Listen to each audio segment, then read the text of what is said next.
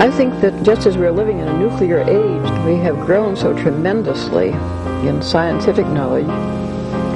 It doesn't seem too much to say that men can begin to awaken to the fact that they haven't grown enough spiritually and haven't recognized their spiritual capacities.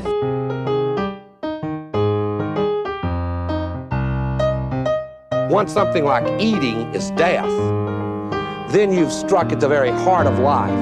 The enemy of the older radical theories may have been the ruling class. But today the stakes of whether we will reform ourselves into a new kind of human being, a new kind of society, whether we will find selves worth being, the stakes of it are simply life itself.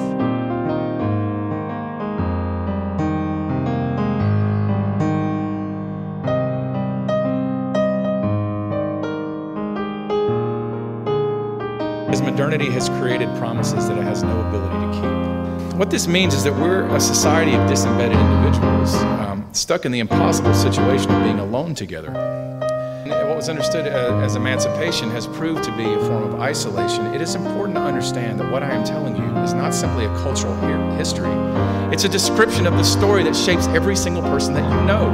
This is why there is a rise in mental illness. It's absolutely concurrent with the disembedding of the individual, because individuals can't constitute themselves by the very nature of the case. Subjectivity cannot sustain its own weight. We need others to tell us. But we've been given an ethical mandate by the Enlightenment that tells us that that's immoral, that nobody should constrain us. All right, well, we're back for our third episode in Dustbowl Diatribes, and today we have a mainline Protestant minister who will remain anonymous so that we can all speak freely. Mainline Protestant denominations include Lutherans, Methodists, Presbyterians, and Episcopalians. This is an opportunity for us to get to know what it's like to be on the other side of the pulpit. So welcome, and let's get started. So first of all, just to get things started, I guess we need to know about how you see your own mission as a minister relative to the current moment. What do you think is special about this time in history, and how does your position as a minister intersect with that? Oh my goodness. Start off with a lightweight question. I think, how do I see my mission as a minister? I think I would say I'm about the intersection of sort of three things. The intersection of, yeah, I think that's what I mean.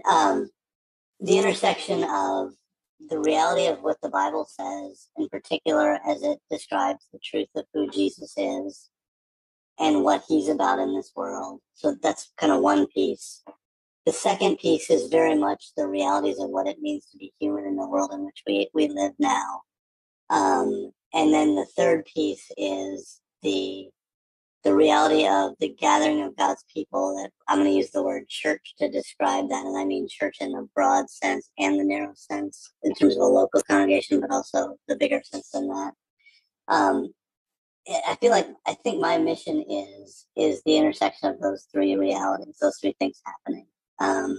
So I want to immerse myself in the scripture as a text, as I believe it is the word of God.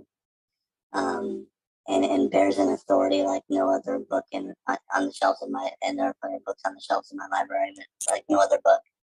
So that piece, and in particular the focal point being Jesus himself, that is the focal point of that book.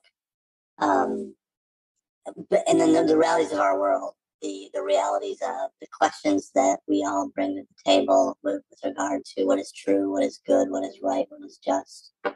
The questions that people have been asking for literally all of our existence, probably, in conjunction with, and then also when I talk about living in that world of, it's also the realities of living in this world where there's grave injustice around us, where there is fracturing, where there is relational discord, and all those pieces that are part of this world that are very real things that we can't ignore, we can't just bypass or pretend don't exist.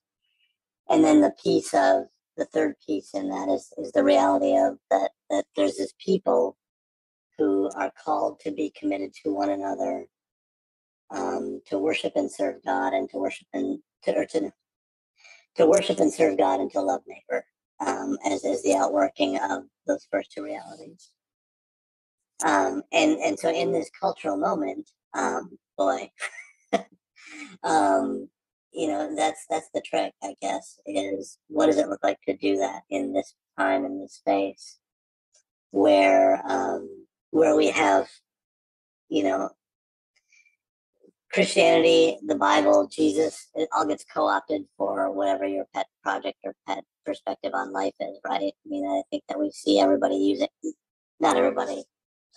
We see a number of people, especially in our country, I think, taking those names and titles upon themselves, or wanting to associate with that because of whatever power influence they think that's going to give them, and that gets distorted. I think we also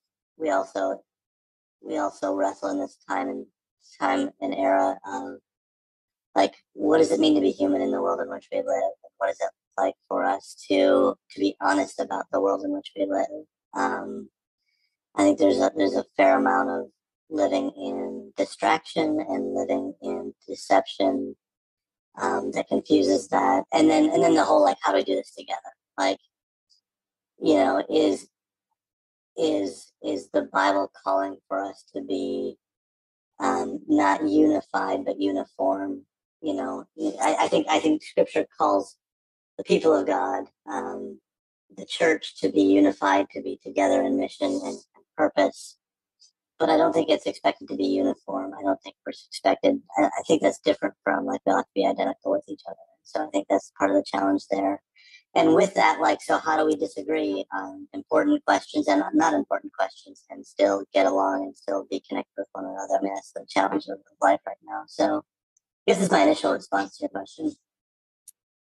Okay, and just to follow up on that, could you kind of characterize, because you're alluding to the fact that there's quite a bit of fracturing on the basis of politics as far as your denomination goes, can you kind of locate it on the basis of some of those hot button issues like gay marriage, abortion, the environment, things like that?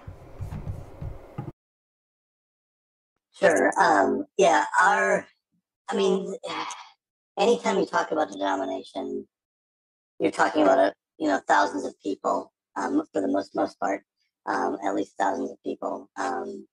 And so to have one answer to all those questions is tricky, because obviously there's some nuance. My denomination would be in the conservative bent, to say the least. And what I mean by that is we would have a very high, what we would describe as a high view of the Bible. So the Bible is the inerrant word of God, inerrant word of God. It is infallible. It is trustworthy. It is our ultimate authority in life and practice and worship.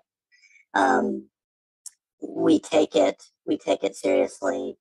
I'm trying to avoid using the word literally, because that's a loaded word. But we would say that, but that's made for a whole other conversation at some point. But anyway, I'm trying to not use that word. It's kind of a loaded word. So on hot button issues, we would be very squarely in the pro-life camp. I think for the most part, or pretty much across the board. I think the question of sexual morality, there's a little bit of variance in my world, but not a ton. In terms of, there's some different perspectives on how we respond to those issues. Things like the environment is something that, for the most part,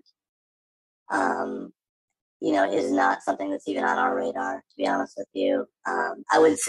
With the exception, I will say, I think with the younger generation, I forget that I'm 48. With the younger folks, I think that's changing. But I would say, as a broad sweep, in kind of the world I inhabit, that's just not even on the radar. In terms of that, race is an interesting discussion in my world, because there are definitely some folks in my denomination that are worked very hard at facing the racial issues in our country with great honesty and great diligence. But there are others who are very much, we throw the word woke around a lot as a pejorative term, and some folks that I know do. And so that's a difficult thing, but there's some variance in that regard. our denomination, has made statements about racial issues and trying to seek some repentance and forgiveness in that regard. So my world is very much, again, the other loaded word that I'm trying to avoid using, but I can use is we're in the evangelical camp, I think. I don't use that term for myself solely because of it seems to describe more political bent than anything else now. But that's probably a faithful way to describe, generally speaking. And I don't reject that term outright because I think historically it's an important word. But I think in our day and age, it's just not helpful.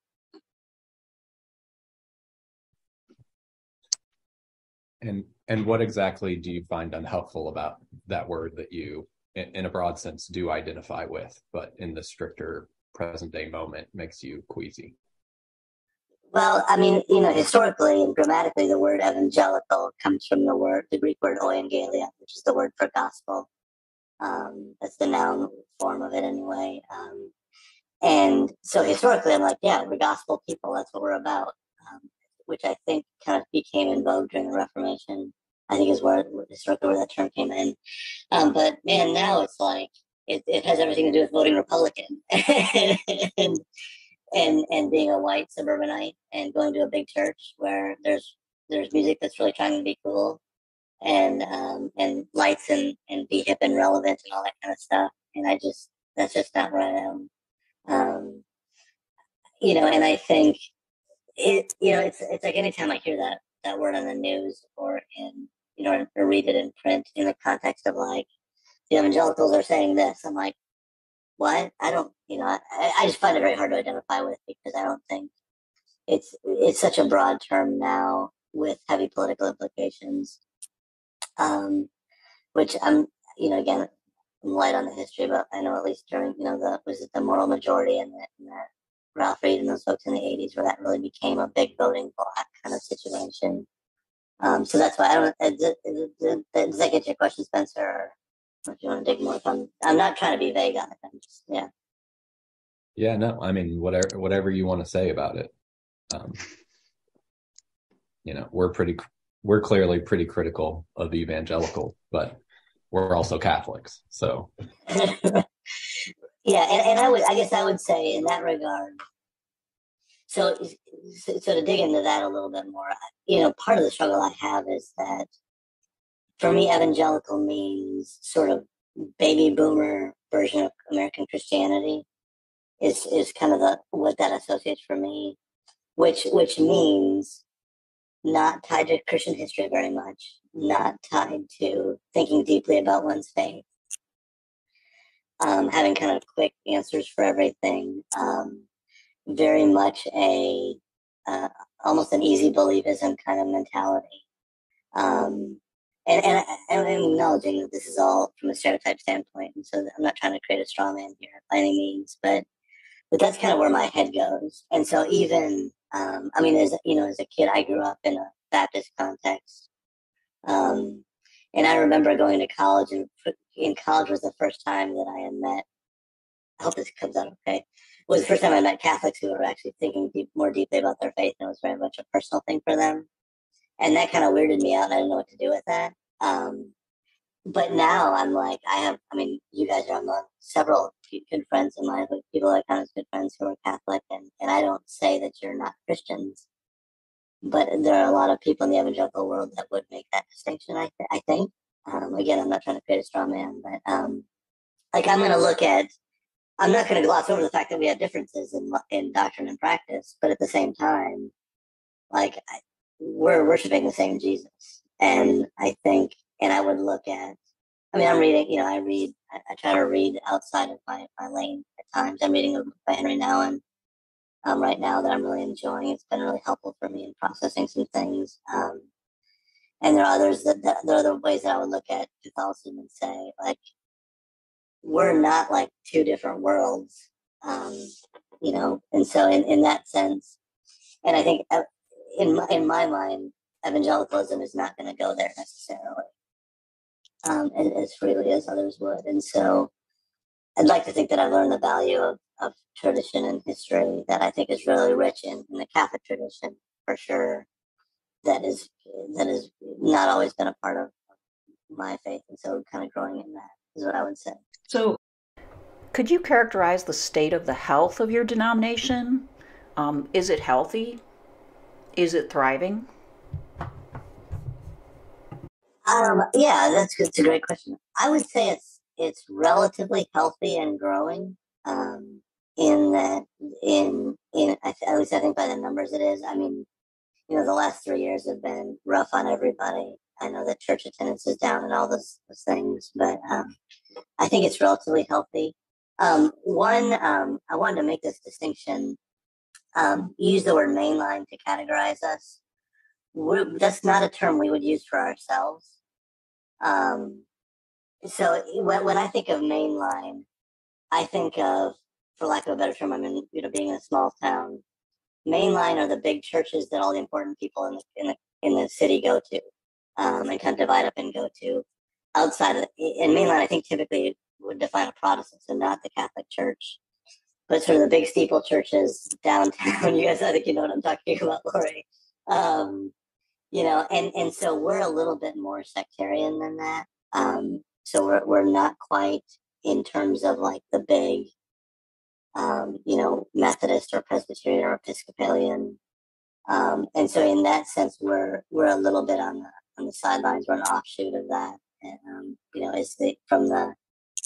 if you know much about the 20th century history of Protestantism, as what we would call the mainline churches were wrestling with things like German liberalism and higher level criticism, there were all kinds of offshoots of churches that would reject a lot of that approach to Scripture to hold to the enduring truth of Scripture, and we're a part of that church. Does that make sense? So in that sense, from what I've heard, and again, this is all don't quote me on this too much here, but from what I understand, the mainline churches in general have been struggling probably over the last 20, 30 years in terms of numbers going down. We're not growing in gangbusters. I don't know that I would say we're thriving, but I think we are growing. And I think there's a steady incline overall in the upward direction overall. And do you have any sense of if those two things are connected? Like, is the mainline version of whatever denomination you are, to some extent, are they feeding you as a certain amount of those people get disillusioned with, like, the for lack of a better term, the liberalization and the liquidation of that? Yeah, do you have anything to say about that? Yeah, I mean, I feel like it's hearsay for me, because I'm sure it's more complicated than I want to think it is. But I think the narrative that I often hear is something along the lines of, when you stand for everything, you don't stand for anything kind of mentality. And so, and that's I'll acknowledge that's probably not a fair characterization fully, but I think I've talked to folks, that have been a part of some of the larger mainline denominations, and it just kind of came to a point where they're like, "What do we believe in? That doesn't feel like we believe in anything anymore, and what's the point? And so why would we stick around for that?" I don't think it's as simple as that, but I also don't think it doesn't include that as well. I think that's part of the issue, and so I think, I think when you reject the authority and the truth of Scripture, and kind of make it be what you want it to be, I think that's problematic, and I think that's not going to challenge people, and that's not going to draw people. But I'll be honest with you too. As soon as I say that, I'm like, that sounds really pragmatic too. To be like, well, we're gonna put on this conservative hat because this is what's going to get people in the doors, and that's not right either. But I think that's the narrative that we often wrestle with and hear, and I do think there's some truth in that. That if it's a kind of situation where, like, if you're going to a church that doesn't seem to believe in much, and then tragedy happens in your life, like, what do you do with that? Like, is there something to hang on to? And there's a little bit of cliche in there, but I think there's some truth in there as well.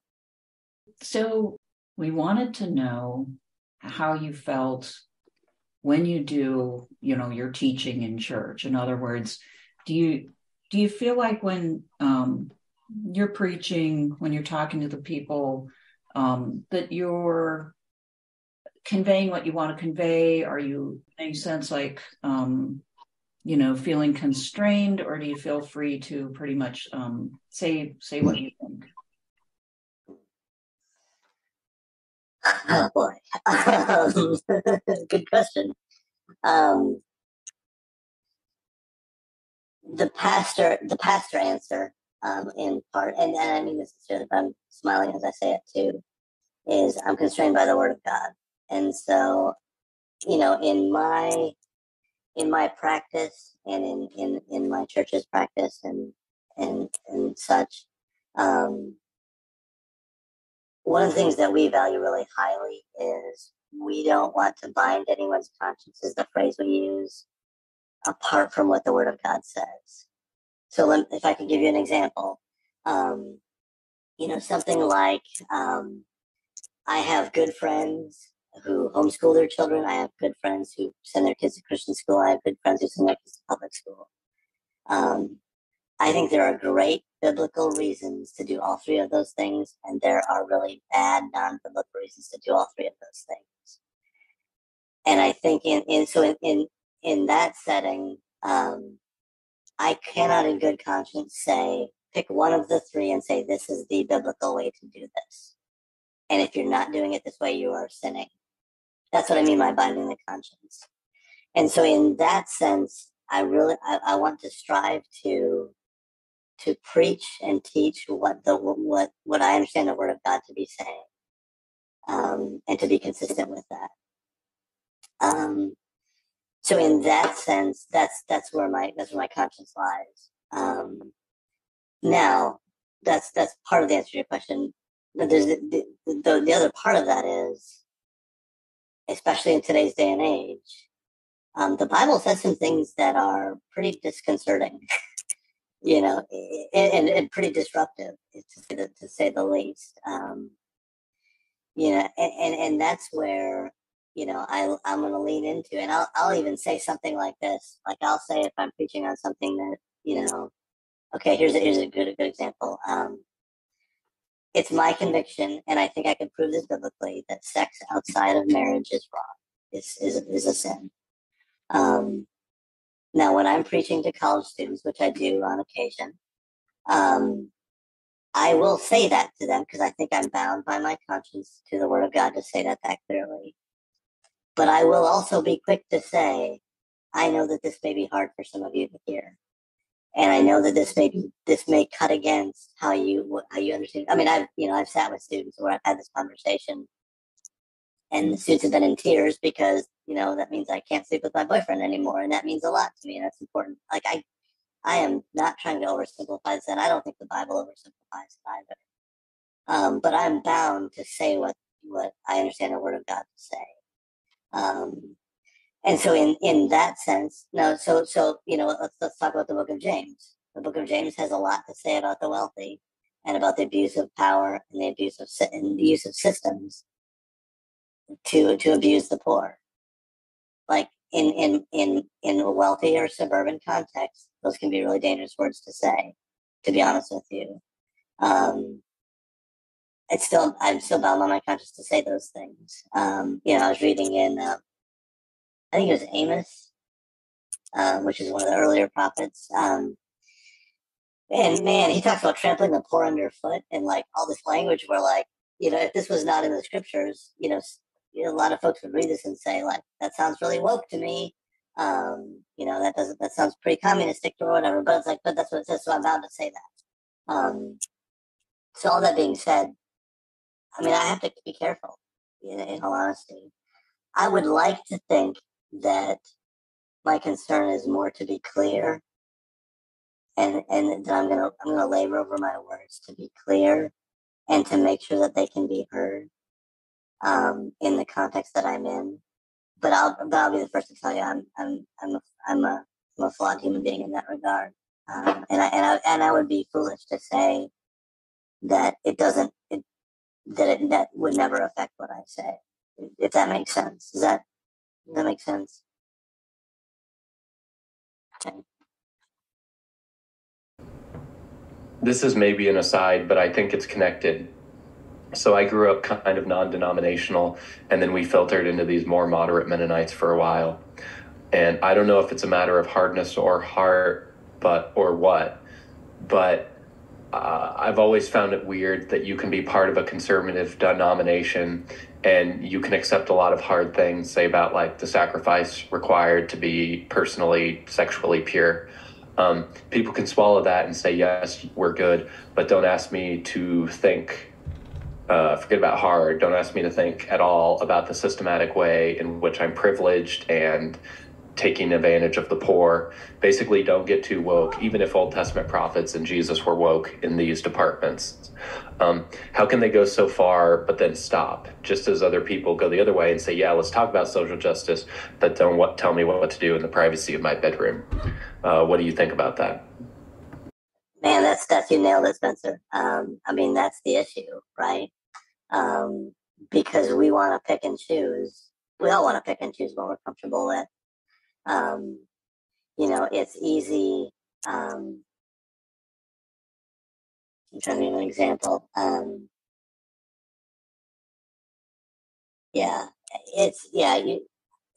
Why is that the case? Because that's what it means to be, sinful human beings. I mean, I think I tend to, one of my default kind of positions or things that I go to often in my own thought is, I think we're all about control.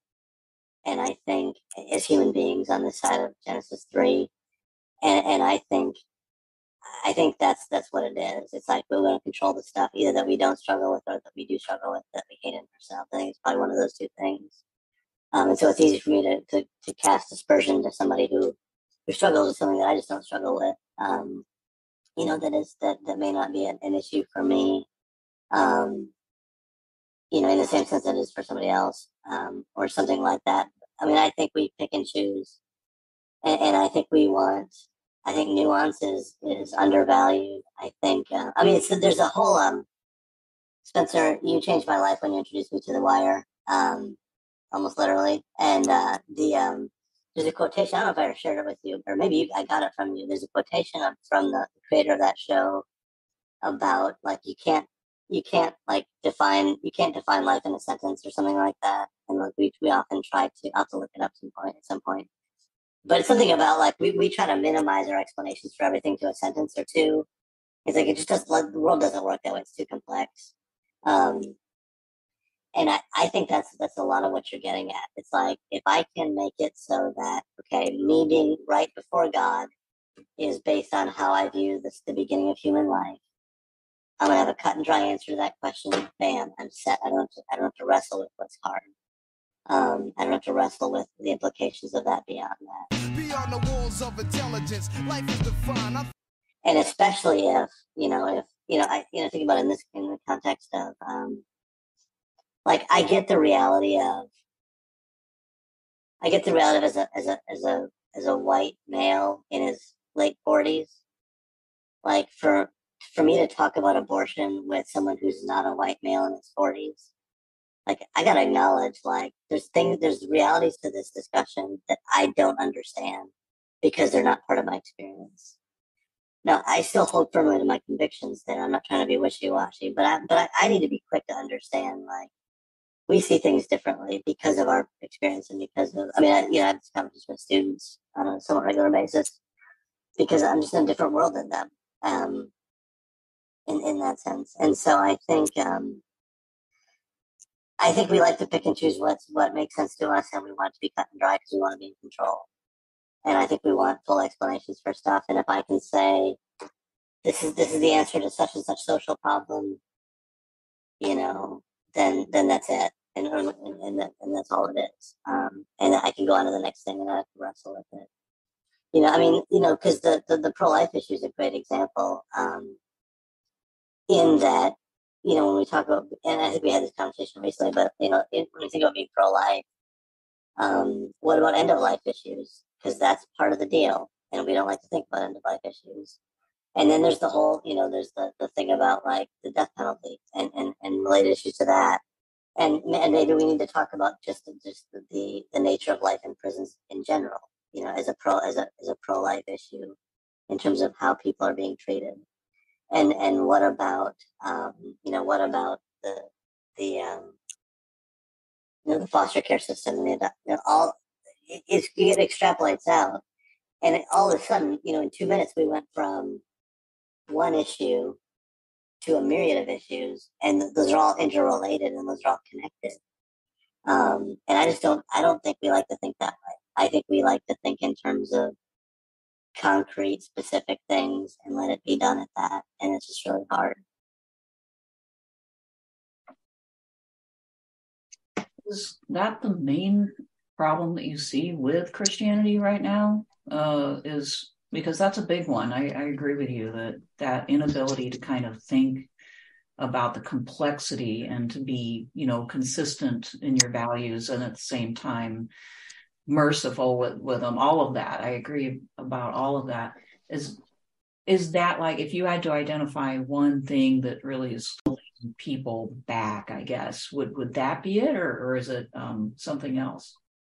That's a good question. Two things are coming to mind now. I think that's part of it. Actually, so that'd be the two other things in addition to kind of the need for control. I think with that is, I tell people all the time, one of the things that I want people to hear from me when I preach and teach is the Bible defines love as sacrifice. First and foremost, when it calls us to love one another in the book of 1 John chapters 3 and 4, the assumption is it's going to cost me something. When the Apostle Paul talks about marriage, I know we got to figure out the whole submission thing and what that means, and that's complicated. But the thing we don't like to talk about as much is the sacrifice that he calls us to, and that's how love is defined, even outside of marriage, even in relationships with one another. He does the same thing in chapters 4 and 5, Ephesians. So I think sacrifice scares the tar out of us, but I think that's what we're called to. And I'll say to young people all the time, if he says he loves you, and it doesn't cost him anything, then it's not love. And if he's not willing to sacrifice for you, to give of himself for you, it's not love. And you need to know that. That's the context of dating relationships, where that comes from. So I think the call to sacrifice and the nature of that is what terrifies us, which takes you to the other main thing. I think fear is a huge element in this. The fear of, what does this mean for my family? What does this mean for my kids? What does this mean for my parents? And hear me say, I think it's right for us to protect our children. I think it's right for us to want to do that. And I'm not belittling it. This is not a free for all. But, we've learned with our kids, we would rather have the discussion, and my wife is stellar far better at this than I am. We would rather have discussions with them about difficult things now than not have the discussion and have to face them figuring it out on their own later. And I feel like I'm getting off track here a little bit. But my point is, we often want to shelter and kind of hide in our bunker, have a bunker mentality. And I think the things that, I think the things that y'all care about and kind of help me understand better, like, calls us out of that. And like, Spencer, I remember you telling me stories about, I can't remember, it was when you were doing your summer internship, the paper you wrote, and something about like the drugs, somebody on drugs come to the door or something like that. You tell me this story that I think you wrote it down in one of your reports, and I don't know if you remember any of this or not, but you're just telling me this story about interaction that you had with somebody who was on drugs and like came to like late at night to the place where you were staying and asking for money or something like that. And like I'm sure that scared you on some level, but you're kind of like, this is random, this is what I got to do. And I'm trying to respond as best I can. I'm butchering the story, but that's a memory that I have from you. And, it's like, cause it costs us stuff. It's like, even so. Sorry, I'm jumping all over the place here. I think fear is a big part of it. We're scared of what's going to happen and what it's going to mean for us and what the results are going to be. But things that I've had to learn. It's things like, if I loan a tool to a student, which I'm trying to be all about loaning my tools out because I've got a bunch because most of them were given to me, and I try to loan them out as much as I can. I got to know. I get that back, and that's okay. Simple example, I realize, but I think the need for control, the reality of sacrifice, and the reality of fear are probably some of the key things that most of us wrestle with. And again, on some level, those are not unique to Christianity. Those are part of what it means to be human and being finite creatures in this world. But I think those are probably the main things that I would say that we really wrestle with. And would it be fair to, while you were talking about this, like what came to mind is I heard somebody say recently that I think it was in the context of a mainstream American Christianity. The problem is they want Christianity, but they don't want the cross, or they'll take their pet issues. Yes, I believe we should have social justice, but don't come after mine. Yes, yeah, that's a great way to say it, Spencer. Actually, Christianity without the cross. Very, very much so. That's exactly right. I've read that as well too. I can't remember where, but that's a great way to say it for sure. Because it's at the heart of it, right? I mean, Jesus said, if you're gonna follow me, take up your cross daily. Deny yourself, take up your cross daily, and follow me. I'm butchering that, but I mean, that's what he says. It's like, okay, yeah, that's part of the deal. Yeah, and then the question is, how far do you go along that? Do I have to become poor? Do I, how much do I have to sacrifice? And I think, and I want to be quick to say too, we're all in process in that.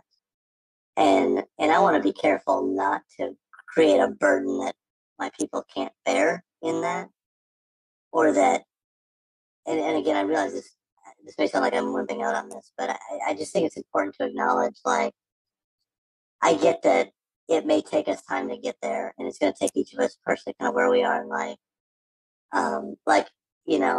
Especially you live in a different way than I do. And for me to pick up my family and move into your house, that'd probably be a stretch for us. And that probably would not be right for me and to do to my wife and my kids. But I need to be in conversation with you to understand what you're doing, because it's helpful for me to learn what that looks like in my life. And and there's a place for us to still learn from that. Does that make sense? Yeah, I think so. And I'm fine with like holding those tensions together. Where I tend to get uncomfortable is that, and I'm not saying you're doing that, but that type of argument can turn into, if you're not being vigilant enough, well, yeah, it's fine. I need 3 million in my 401k, and that's just my path. That's my way. And then you're in this weird situation where like conservatives and people that are trying to be traditional are talking like the people on the other side of the political spectrum that they don't like. Yeah. And that's a good correction for me too, for sure. Because you can kind of use that as an excuse to not do anything. Yeah, if and again, I'm not accusing you of this, but when the fact that we're dialoguing at all is a total substitute for, well, then what are we doing with that dialogue? Are we being transformed by that dialogue? That's exactly right. Which again, back to my initial comment about, that's why the church is such an important part of this vision for me, is because that's how it's going to happen. It's like I got to rub against people who are different from me, and I've got to be in a conversation that's more than just small talk, right after the service, but that actually has substantive and is actually like learning and growing and being transformative, like you're saying, for sure. Yeah, and it seems to me that part of that cruciform openness to others is required just to be able to like actually hear what another person is saying. Forget about like radical self-sacrifice. This is required just to hear somebody over your own loud thoughts. And I guess that leads me to our next question, which is, how do you feel about the state of your extra church community, like the life of the people that go to your church outside of the liturgy on Sundays? Yeah, I actually think that's something we really put high value in, and that I've kind of always seen. I grew up in a home. My parents are Christians, and I grew up in a church setting. We were at church 3 times a week: Sunday morning, Sunday night, Wednesday night. But my parents actually often they put a high value on having people in our home. I think I've heard it described as I grew up in a pretty open home. Thanksgiving. There's a single man who's now retired who's been coming to our family's Thanksgiving meals for like 30 or 40 years, 30 years, and he still comes. He was there this year because he's part of our church community. My parents are where I grew up. They're not from there, and so they've always had heart for people who moved there and had no family nearby. And so Thanksgiving was always, we had a house full of people. We've had people stay with us. My brother had a friend whose parents were divorced. Dad was an alcoholic. Just a really rough situation. He lived with us for a while. And so I grew up with this model of like, you have people in your home, not to sell them Amway, but to just get to know them and love them well. And that's just part of what we did. And so, I'll be honest with you, I didn't always love that. And I still struggle with that on some level to this day. But the church communities, I tell you that because the church communities that I've been a part of and am a part of now, like, have always valued that. We were in terms of like, it's not a weird thing for us to be in someone else's home or to have people in our home, for a meal, to play games, to hang out, to celebrate the 4th of July, whatever. It's like, it's just a very natural part of my life. And I think the churches that I've been a part of have really valued that as well. And so we see the importance of sitting down with one another, sharing a meal. Even to the extent that, I've been working vocationally as a pastor for about 20 years now, almost 20 years. And, and part of my budget line has always been expense line for food. And so it's very common for me to have lunch or dinner with people, either in our home or to go out with them. I realize there's a difference there, going out to food with somebody, but versus being in our home. But we put a high value on that. And because the unhurried time together is really important, and the shared life experience together. There have been times when my job has looked like going to hang out at the rec center and play ping pong with students. As a part of this, like, we're gonna not just do the liturgy together. We're not just gonna do the study together. We're gonna experience life together outside. I love playing pickleball. It's one of my new favorite things to do, and it's kind of part of the deal. It's like this is good for us to do this together. And so I've had a really positive experience. Again, it's not perfect. It's hard. It's awkward. There are times when you sit down with somebody that conversation's just not flowing, and it's like, this is part of the deal. But I've been really encouraged by that reality and that practice, and it's been something that's been pretty highly valued. We talk about it at our church all the time. If you need something, call us, let us know. We've had people come over and do laundry in our home, say they have a washer and dryer at their house, or they have to pay for it. Like, come on over, bring your books, whatever you need to do. Things like that. We give rides to people when they need it. The group me thing is a handy thing, on Sunday mornings when someone needs a ride somewhere. And the funny thing is, we're learning that there are students that, in particular in our world, who, like, that kind of feels weird to them. Like, I really don't want to ask for a ride. And I'm like, no, look, we're going from here to here, from here to here. You're in between. You're on our way. It's not out of our way to do this. It's not a distraction from our work. It's part of who we are. So it's something that's highly valued, Spencer, for me, for sure.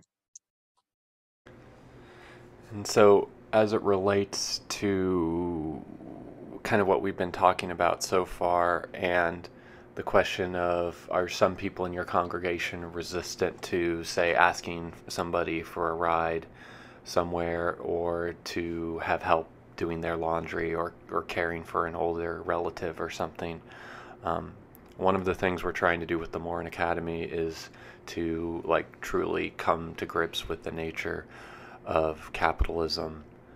Do you have anything to say about capitalism in itself and how that manifests in people trying to be independent of other people?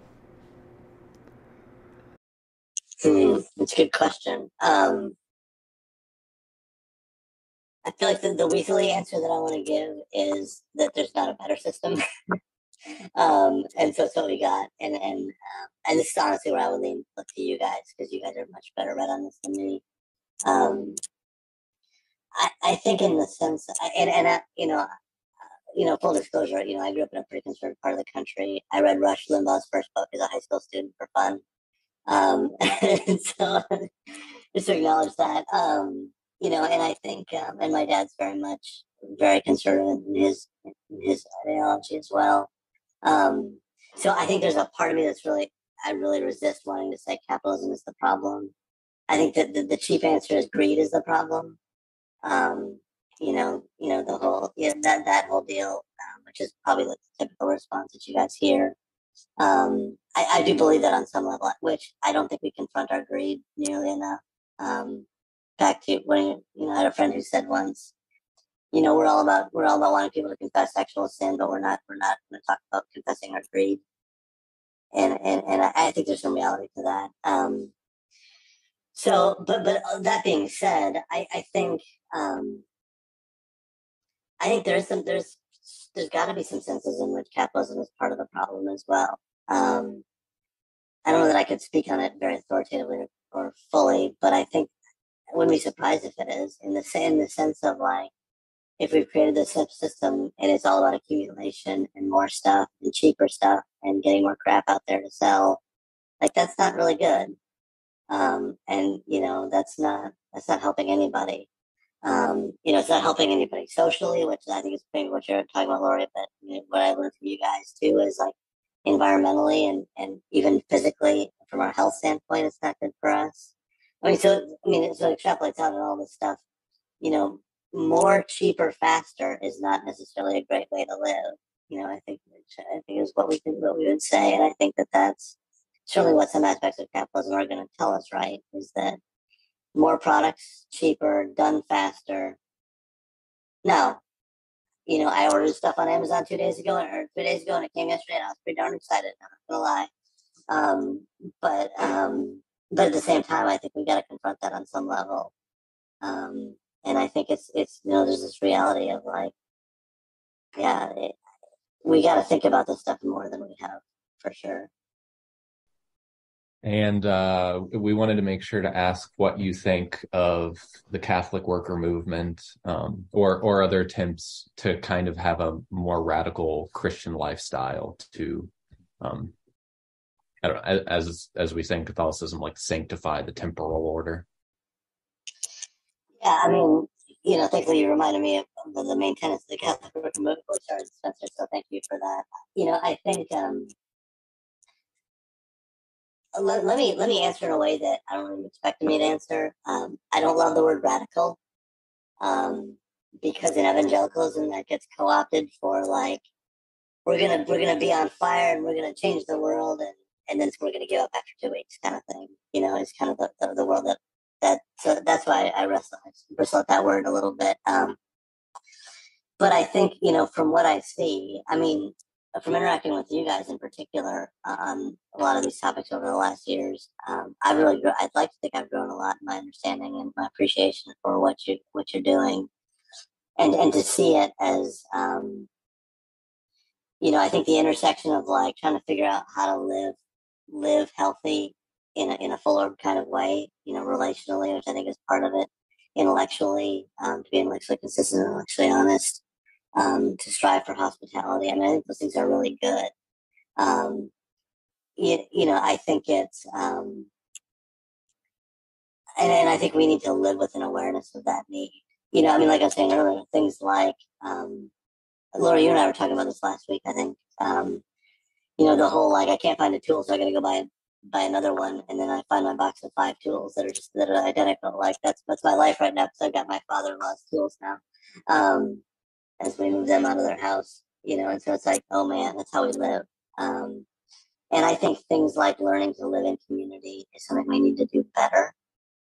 My hunch is that the Catholic worker movement could function as sort of a microcosmic view of the way, and influence us, the rest of us, to live that way in a broader way, if that makes sense. And that may be part of the vision, it may not be, but I feel like on some level, it can be that, and it should be that for us. And I don't think we need to disparage that. I think the nature of our world is like, it's just not working for a lot of people. Like, think about it. Let me back up and think about it in this way. We think a lot. I think a lot about, as my daughter's a college freshman, and we're like facing the realities of like the finances of what it means to send your kid to college in this day and age. But also knowing young people who are like, I'm not sure that a 4-year college is what you need right now. Like, let's not assume that that's the case. Let's not assume that they need to live one way. And maybe we need to be thinking more broadly about those kinds of issues. And I feel like there's an intersection point there with the Catholic worker movement, from what I know of kind of shared life and learning and growing together, and having this experience together. That seems to be something important for us to be aware of, and something important for us to wrestle with. I don't know if I'm getting at what you're asking, Spencer, or not. But I get from the little bit I've seen, and obviously most of this is from knowing you, Spencer. I mean, I get the value of it. Like, I don't think you're crazy for doing what you're doing most of the time, anyway. I think what you're doing is like, you're trying to live consistently with what you know to be true, and this is where it's leading you. And I don't say that in a like purely subjective. I don't mean to be saying that in a purely like, you do you, Spencer, be subjective kind of thing. That's not what I'm saying. I think the rest of us probably have a lot to learn from that, from what the Catholic worker movement values and is about, in a way that really could transform our communities in ways that we don't even acknowledge it. So one of the things we're interested in is the social phenomenon of what's called, specifically in Catholicism, but it has its mirror in other denominations, we're told, is traditionalism, and their codependency on their so-called opposites, which are the progressives. And on the one hand, we're sympathetic to traditionalists because they rightly see that we are in a very problematic situation and we've lost touch with our past. But on the other hand, they tend to have like an overly romanticized and fundamentalist perspective on their tradition. At least that's our take. What's your take, for good or bad or both?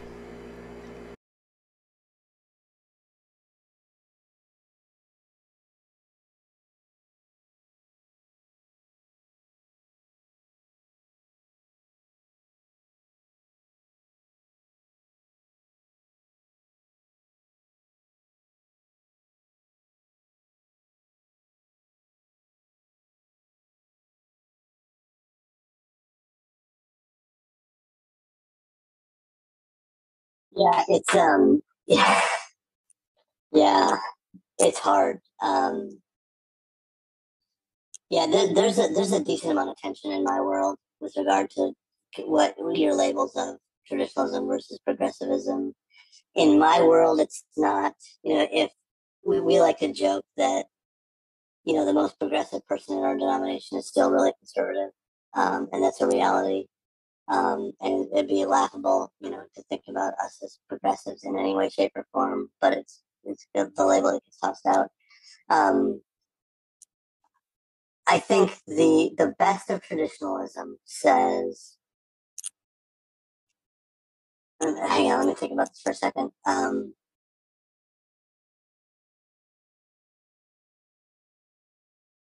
The best of the traditionalism says, let's learn from the past and not throw the baby out with the bathwater.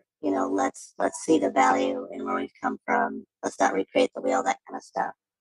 I think the best of progressivism says, we need to be really honest about our failures, and we need to face those with truth and reality. I think the problem is when those two sides can't even dialogue, can't even learn and grow from one another, then we're all done. I mean, that's the hard part. When the traditionalist view is so absolute and the progressive view is so absolute that it's sort of like when the traditionalist doesn't see the harm that the rigidness is causing to the people in the congregation, and when the progressive, again, I'm using these terms really loosely, of course, when the progressive cannot see beyond the immediate passion and realize that we may have been on this path before that we need to learn from. Like when those things don't happen, we're stuck, and we're not helping anybody.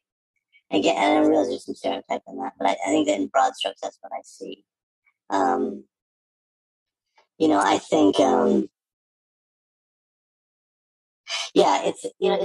would be sort of like saying, like, do we really need to rewrite? I don't know if this is happening. So I'm not trying to create a straw man, but like, in my mind, the Nicene Creed is really helpful, from a doctrinal standpoint, and like articulate some things that there's great mystery there, and there's a lot to understand and unpack there.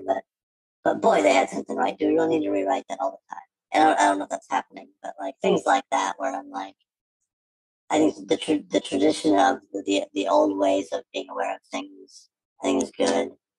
Ecclesiastes says there's nothing new under the sun, and that counts for both the traditionalists and the progressives in this conversation. Like, we got to be aware of, like, there's nothing new. I mean, to take the example of as jacked up as we think issues of sexual morality are in the 21st century, if you know anything about the first century in ancient before that, in ancient Rome, ancient Greece, there's pretty messed up stuff going on there too. And let's not pretend that we're the first people to deal with sexual morality problems or race issues or, fill in the blank. I mean, it's like, come on. We have to be willing to have those conversations, and I think we need both sides of it, honestly. I really do think that we really need. I don't think the win is to kick out the traditionalists. I don't think that's the win. Nor do I think the win is to squash the progressives. But I think that's the way we act a lot. I don't know if in your circles, if it's in the Catholic circles, if that's kind of how it feels sometimes. But I think it's easy for me to fall in that place of saying, we don't need this group, or we don't need this group. They just need to go and get out of here. And I think in more sober moments, I'm like, nah, I think we really need, I really, as cliche as it sounds, I really do think we need each other.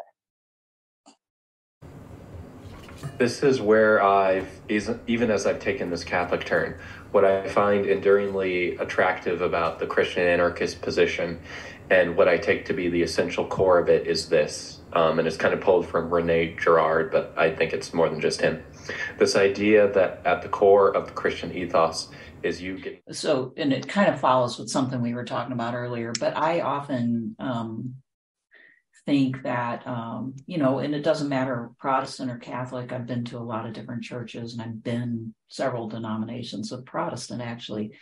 But a lot of times pastors will talk at such kind of a high general level that you can interpret so many different ways that a singular message can't be drawn out of it. And that has always made it, I don't even want to engage in like trying to decipher it, So as somebody who's, done a lot of preaching and studied homiletics and all of that, what exactly is that? It sounds like because you have sort of a guiding star of the, I thought you articulated really well that you're kind of bound by the scripture, and that kind of like reins you in.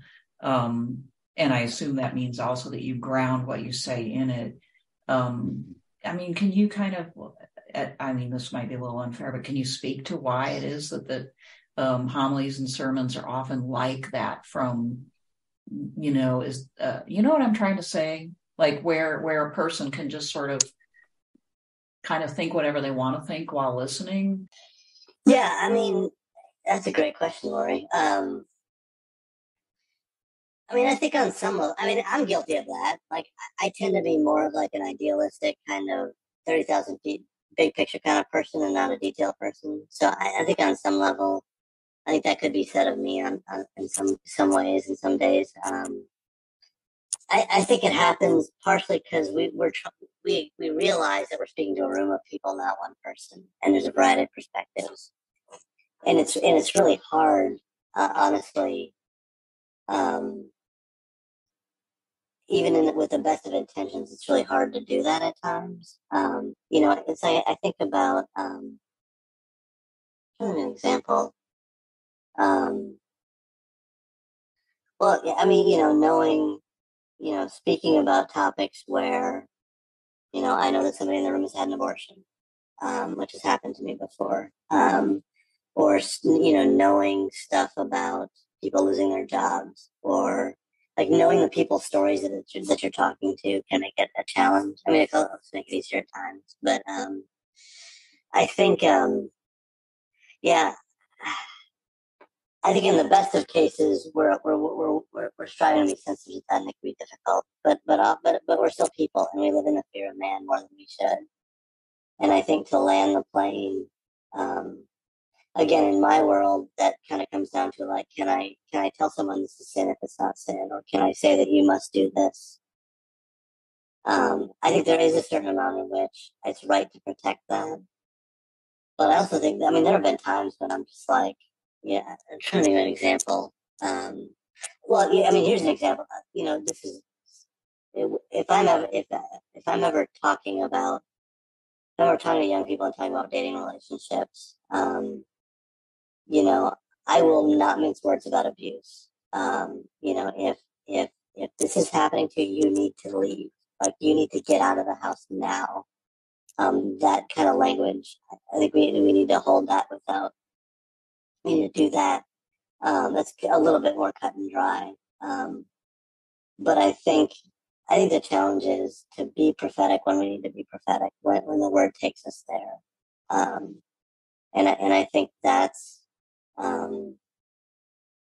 think we can do that more clearly than we realize, but I think it's hard, it's still hard. I don't know if I'm getting at your question, Laurie, or not, but I think, yeah. I mean, just to be honest with you guys, the realities of pulpit life is, if the church has a mortgage that they're trying to pay off, and there's these realities like, am I going to make someone mad and they're going to leave? There are times when their wisdom dictates to not be rash and foolish in what you say, but there are times when wisdom dictates that you need to be consistent and clear. And I think knowing the difference there is really important. I mean, to go in, again, I'm not trying to make too much of this, but like in our town here, to go in to a pulpit where most of the congregation is white, I think, I'm guessing our churches are fairly divided here, not exclusively, but, and not intentionally necessarily. I'm not calling everybody racist. I'm just saying the reality is, there's probably a pretty strong divide here in town, between white and black in particular. To go into an all-white church and start out by railing against racism is probably not going to be effective. Does that mean we don't address the issue? No, we need to address the issue, as Scripture guides us to do that. But to go in and simply say, to go in rashly, I think there's wise ways of doing things like that. What I keep coming back to, because I'm pulled towards more radical things, trying to get to the root of things. Let's not try to prune stuff. Let's just tie a chain around that tree and tow it. What I hear you calling for is, I hear you making prudential judgments about what we call a mortal sin, and then there's these more venial sins. Let's work with it. Let's be patient. Let's try to accompany people gradually instead of, oh, there's a fire, we need to get out of the building right now. Oh, that's your question. And could I just add to that? One of the big issues, as you know, for us is the environment and climate change. From our perspective, the whole planet is on fire, and our children and their children are going to be hit with some very serious ramifications of that. Is there a place for, as you mentioned, a lot of Christians don't even want to think about it, but is there a place for pastors to kind of raise that issue to the level of importance as if you said, no, get out of the house, like you said in your previous example about sexual morality? Because it's not that you might get hit by a hurricane, but it's even more likely that my son or my son's kids might get displaced or experience scarcity. So what do you think of that, both how your denomination deals with it and what the responsibility is of a pastor on that topic? That's a great question. And it's funny, I've not actually thought about that much, Laurie, believe it or not. It's probably not surprised, I guess.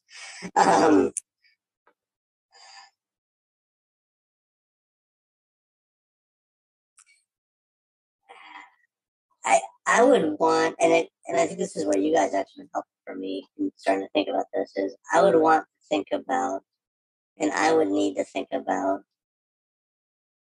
again, not to give a cop-out answer, but I would want to think about where that ties into the scriptures, honestly.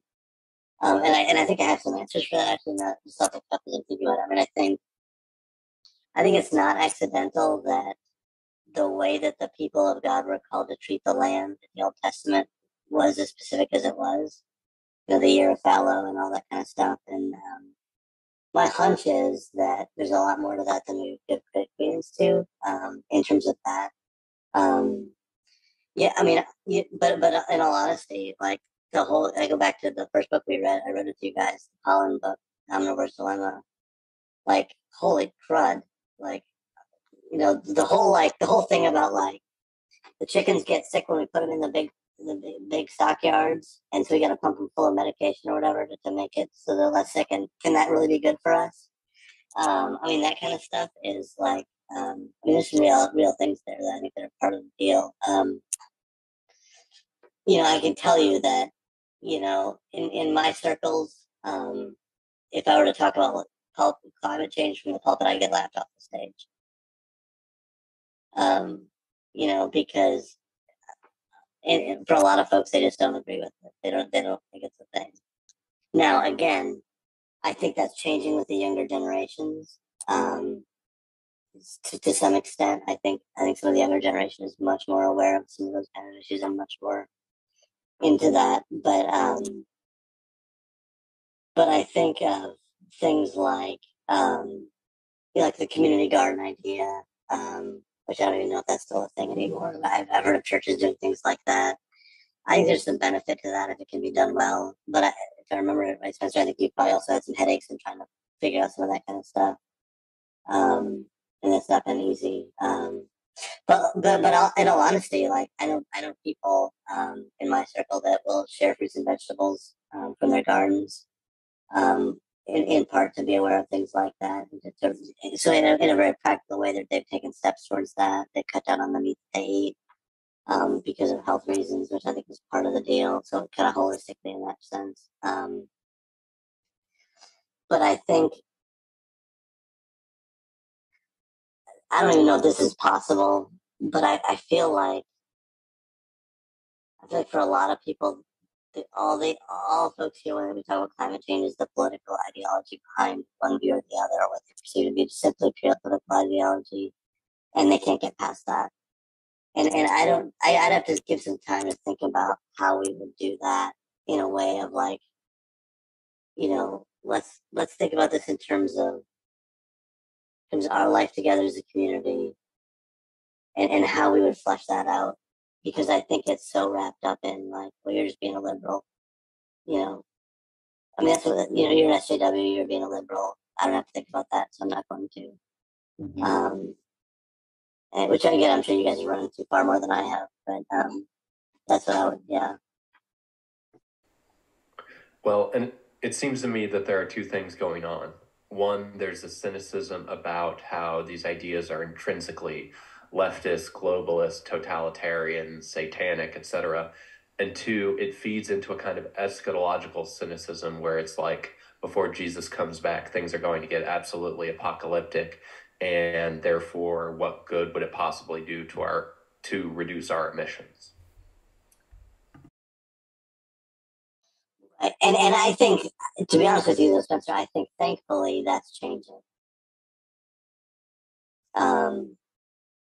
I think, and you know, I feel like I hear more and more people like not left in that kind of that mindset, but I know that still exists. I'd like to think that's changing somewhat, though. Well, and again, this is speculation, but I wonder to what extent it is because that kind of like Hal Lindsey, late great Planet Earth, that from that to Left Behind, which I remember picking up in middle school and just reading just because like it was like a thing people talked about. But I don't know. I guess those ideas aren't as. I hear you saying they're not as pressing. Well, I mean, yeah, it's fine. I didn't know that you read Left Behind. That cracks me up. I read the first one and couldn't do anymore. I was just like, no, I'm done. It was freaking me out too much. It was just that good. Yeah, but anyway, I mean, from what I've heard, those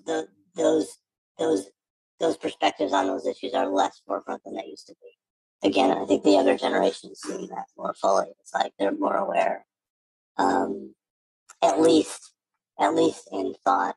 Than it's kind of like with race, issues of racism. I think we've come a long way, and I think the younger generations are facing it more fully than even my generation did. But are we? And are we near got it fixed? Oh, how? Heck no. I mean, it's just not. Those are still huge issues for us. So, but I think if you were to talk to even younger evangelicals, folks who use that terminology, I think they would say, yeah, the planet is something that climate change is something they care about pretty deeply. But then you got the others that say it's a myth, and it's just the liberals are making it up so they control us. I guess you've addressed this already in a way, but it just feels like I want to address that kind of dismissal a little bit more, because I'm certainly around people who do a lot of that same thing, like politicizing it immediately. The thing is, though, people need to understand that functions very well to keep people from doing anything at all about it. Because we can just we can bicker back and forth about whether it even exists. As a professor, I'm in a different situation. I've got tenure. I literally can't be fired except for cause.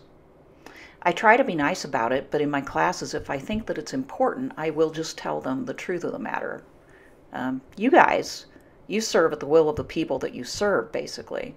Professors still feel some pressure, but they're not hired and fired by their students, as Protestant ministers really kind of are by their parishioners.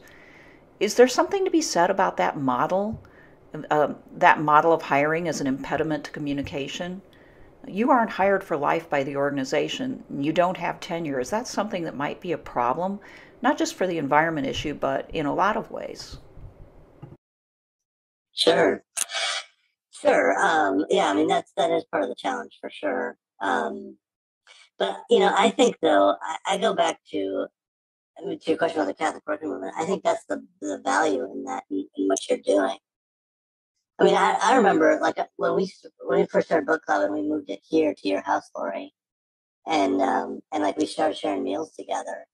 Like, the beauty of that was you were modeling something for us. Well, we were all pretty in at the time. I mean, of course, but at the same time, the beauty of what you were doing, and I think the beauty of what the Catholic worker movement is about, what you're doing, Spencer, is you're actually putting forth an alternative. Like, you're not just griping, Spencer, or not just griping at all, but you're not just griping about what's wrong with the world. You're actually trying to do something about it.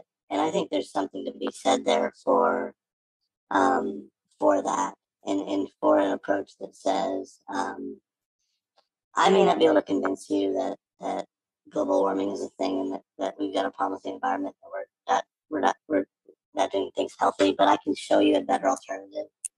And I can put something on display for you and live in a way that's different. And encourage. No, that's hard and that takes patience. And I do think there's a time where you got to take the gloves off and go for it. I mean, I do think, Spencer, to your question earlier, I mean, I think there's a time when you tie the chain to the tree and just yank it. But that's just kind of, you got to figure out how to do that and when to do that. But I think, and again, maybe I'm being weaselly again, but I feel like from a practical approach, I think we show people an alternative is part of the solution or part of the response, the helpful response. And we, because I think people need to experience it and see it, because because their experience is so much like, and in our world, it's so much like the liberals are over there and the conservatives are over here, and we're just doing this, getting further and further apart, right? And we're not willing to engage with each other in honest ways. And so I think anything that we can do to introduce and to help people experience something they need to experience, it's like, oh, this is actually really good. I'm glad I did this. This is helpful. And again, I realize that position may be really naive on my part as well. But I think that that's at least part of it.